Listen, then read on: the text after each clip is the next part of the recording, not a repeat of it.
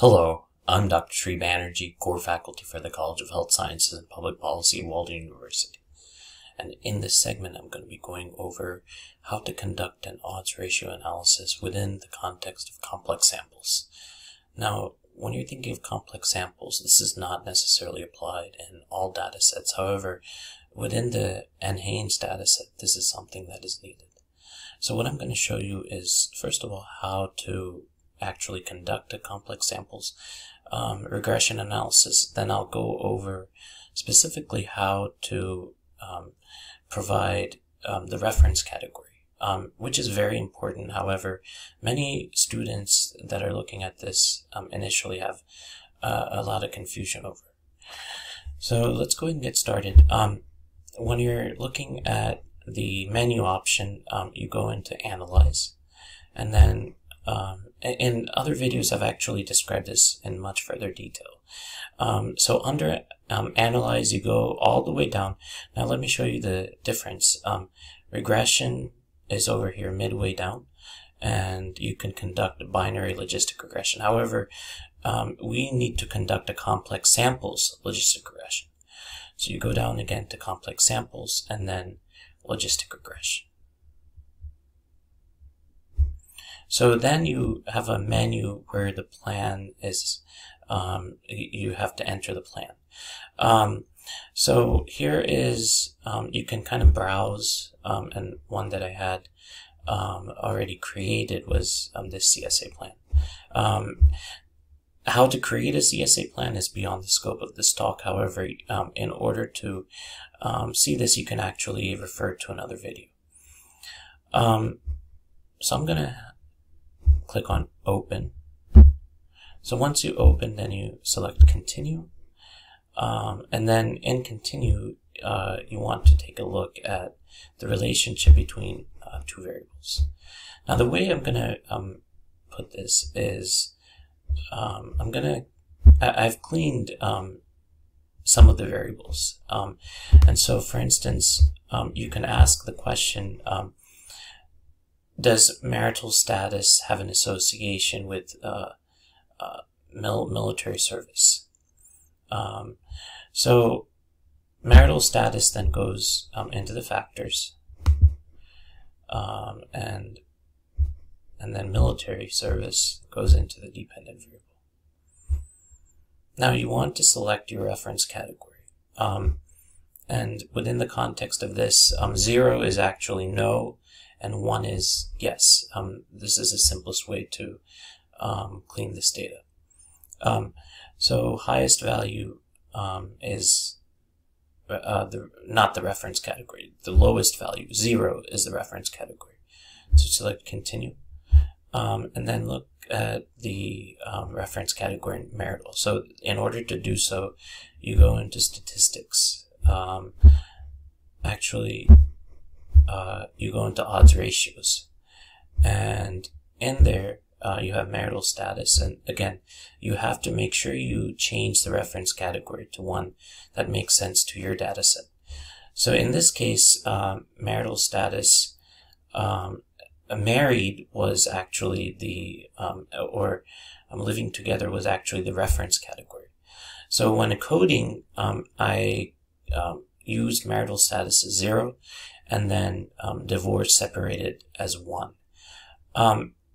There's a lesson here. If you want to understand what the reference is, you want to make sure you're coding it in such a way that your reference category actually makes sense within the model.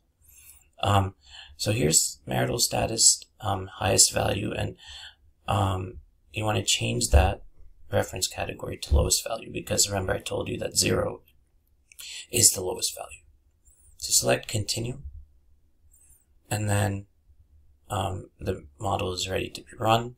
Select OK,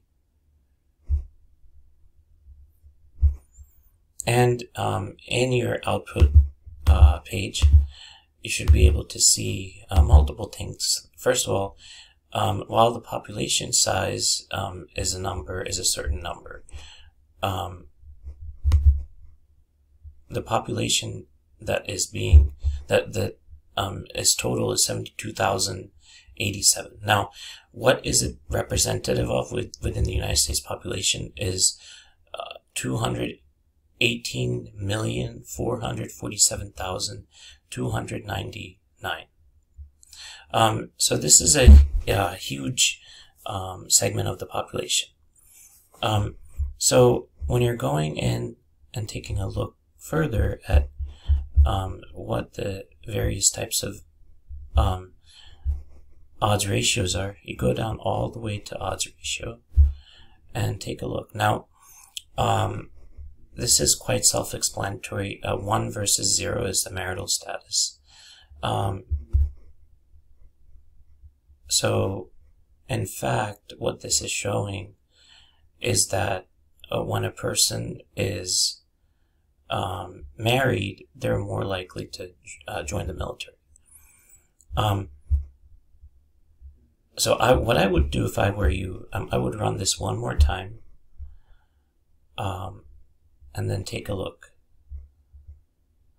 So let's go into analyze, because it seems that the reference category would make sense when the marital status is divorced.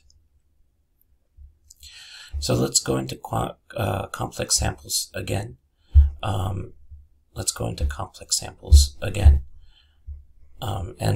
then go into logistic regression.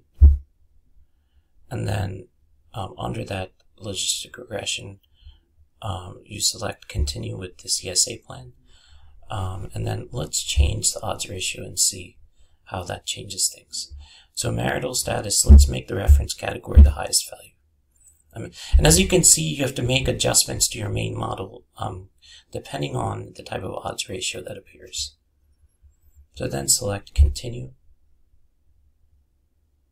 and then select OK. So now you know that marital status in some ways are associated with military status. So let's take a look at the odds ratio, and now that makes sense. So individuals, this shows that individuals that are in fact married or living together are more likely to join and be in the military, or also be military veterans. So the odds ratio is 1.64. And then the lower confidence interval is 1.46, and the upper confidence interval is 1.84. So now this makes sense, and then you can include other variables within the analysis and see how that makes sense. Sometimes what you need to do is enter the variable and then go back to NHANES and the code book and see what that means, what each of the categories mean within the context of the variable. So there you have it. This is a talk on complex samples, logistic regression, and the corresponding odds ratio that is derived from that. I hope this makes sense. Thank you for listening.